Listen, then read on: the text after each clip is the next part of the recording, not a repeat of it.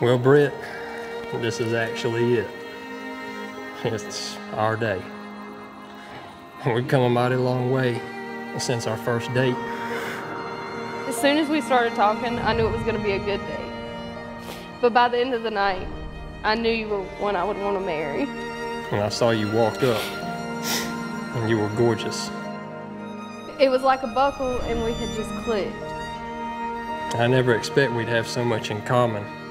Didn't take too long to realize you were my person. I prayed for you long before I even knew your name. I prayed for a man that would stand in his faith, encourage growth, follow dreams, have a big heart, is understanding, caring, and most of all, loving unconditionally.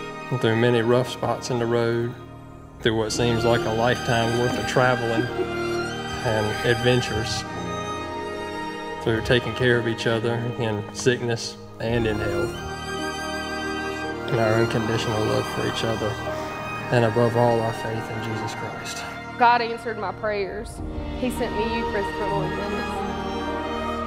You have the best smile, like when you get home from work and come through the door and see me. You are a dream follower. We jumped into the project of this house and this land because it was a shared dream we had together. I look forward to growing old with you.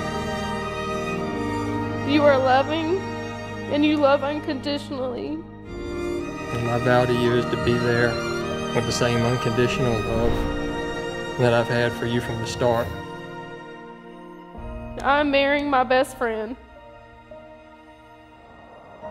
I love you, Christopher Lloyd Dennis. I love you more than you could ever know, darling. This is it.